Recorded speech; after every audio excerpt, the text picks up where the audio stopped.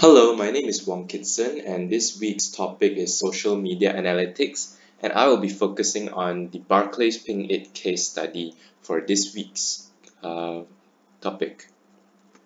So, what is Barclays? Barclays is a British multinational banking and financial service company headquartered in London, which started in the year 1690. This makes them one of the oldest famous banks in the world. It has operations in retail, wholesale and personal banking, corporate banking, investment management, wealth management, mortgage lending, and credit cards worldwide. They spread over 50 countries and territories and is well known all around the globe.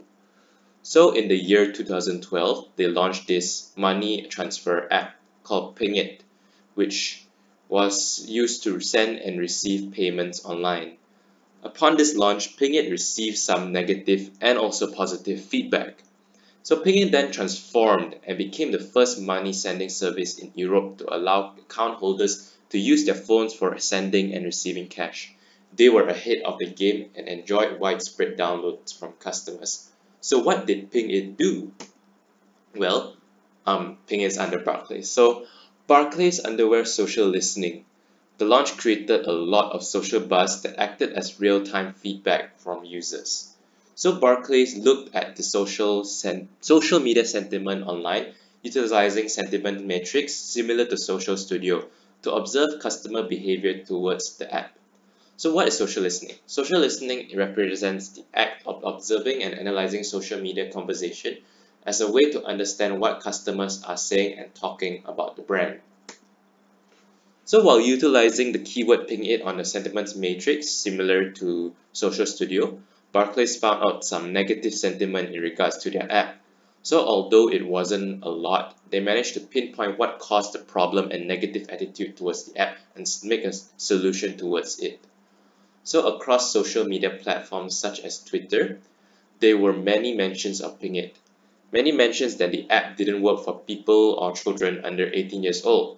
So this simply means that parents couldn't transfer money to them. So from this data, PingIt then modified the app and allowed 16-year-olds and above to use it for money transfer so the parents do not have to worry. In the end, solving their problem and PingIt becoming more successful. So although there were few negative feedback, Barclays PingIt received a lot of good feedback from the app as well.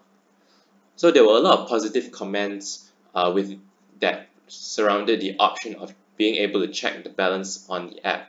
Although it was meant to be a side feature for this app, it was found to be very popular. So Barclays PingIt then took this feedback using the sentiment matrix and made new apps specifically for this purpose to obviously attract new customers and make them happier. So what does this say about Barclays and how does this apply to PR planning? So to me, this is the ideal demonstration of utilizing social media monitoring and social listening, analyzing bad feedback and turning them into positive outcomes, and analyzing good feedback and turning it into the unique point.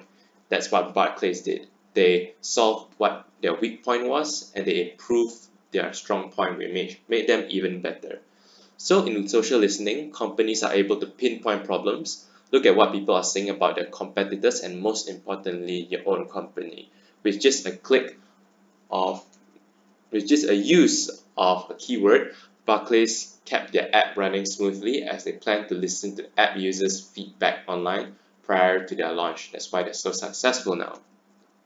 So using the social media funnel, Barclays used three types of measures. Firstly, is to measure attention and exposure, which they observe how much PingIt reached across Twitter and how many mentions they had across the country. Also, they managed to measure the sentiment and engagement, which means to see the social mentions, see the good and bad comments, the overall mood and perspective towards PingIt. And lastly, measure respect influence to see the favorites, likes, good feedback on the app, which Barclays had a lot. So under this rule of three in social media analytics, publish, engage, and analyze. So firstly, in publish, Barclays launched their app PingIt, allowing people to use and test it. Secondly, in the second stage, in its engage, They allowed online community to provide feedback on the app, utilizing social media such as Twitter, using moderators to listen and reply to their feedbacks, making them happier. And lastly, under Analyze, they monitored the discussions and sentiments regarding PingIt through sentiment matrix, analyzing the data and finding the problem and solving it with a solution. That's all for this week's topic and case study. I hope you all had a good time listening to me. Thank you and have a great day.